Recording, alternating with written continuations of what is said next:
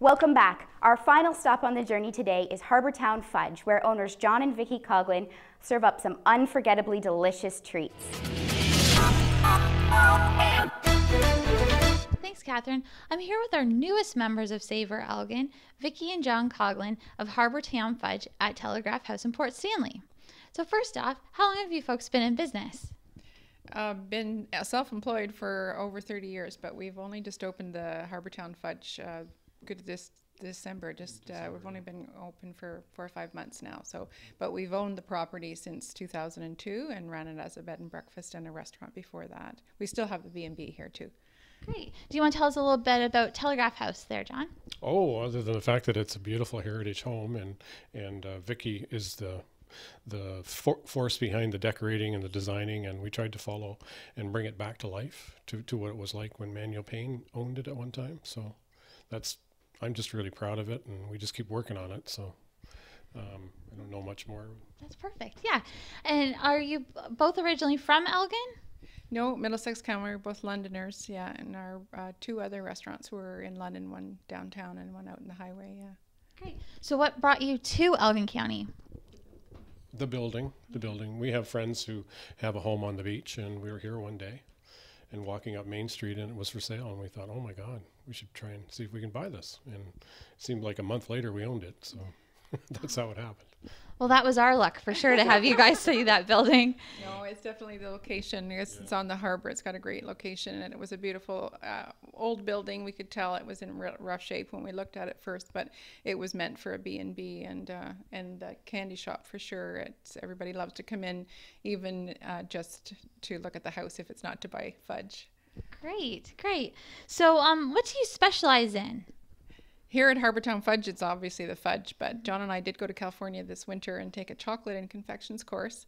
So we've been dabbling in chocolate and our own fillings and marshmallows and caramels and some chocolate fish and different things for Port Stanley. But the driving force is still John's fudge. It's all made here. Great. So John, tell us a little bit about your fudge. What kinds do you have? What can people expect? Obviously the things that are selling is the true blue maple and maple walnut and chocolate, but I just can't stop myself from developing other lines like the cappuccino and perhaps a pineapple rum or a raspberry cranberry mix or chocolate mint for sure, chocolate peanut butter. Those are the kinds of things that we've been doing. So it's been kind of interesting playing with the different flavors. So. Great. Yeah. It's not fair to be standing here not eating the fudge, let me tell you. And what is here for people to see and do when they stop by to visit? To stop by to visit in the fudge store, you mean? Yeah, the fudge store, the B&B. Yeah. Okay, well, for sure, we always have free samples, so there's always lots of fudge samples to try, and whatever we've got going in the kitchen that day, if we're making caramels or marshmallows, we definitely do those for samples for our guests to try to taste and see what we're doing here. We have some ideas for the future. We'd like to do some chocolate tastings. We're interested in bringing in some different chocolates from different countries of the world and doing some little different things. Maybe we still have our liquor license here, so we're thinking about pairing some chocolate and wine for the ladies that come to shop in Port Stanley. Oh, fantastic. Now, do you have any special events or occasions coming up?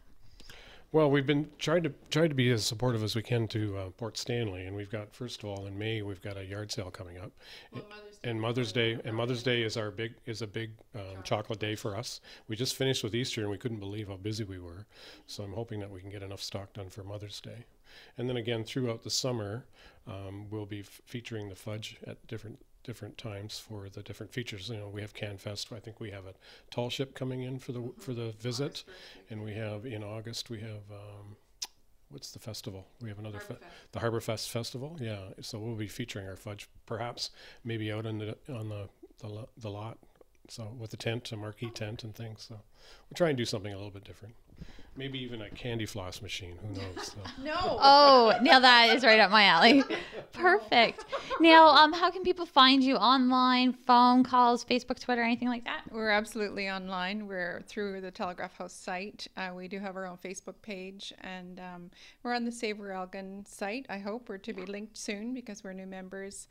We do have a Twitter account. We're on the Port Stanley BIA, portstanley.net. Yeah, lots of places. Fantastic. Now, do you have any final comments that you'd like to add about Harbourtown Fudge and the Telegraph House? Just that it's a new business. We're excited about it. We're growing it, and it's like reinventing ourselves again. And we kind of like to do that, actually. So we keep changing and developing and evolving, and it really makes it challenging for us. So we're actually looking forward to the season. So. Fantastic. Well, thanks so much, Vicki and John. It's been a pleasure to be here. And Catherine, I'll be bringing back some chocolate fish for you, I promise. Thanks, Kate. Those fish look absolutely fantastic. We'll be right back on Elgin County Living.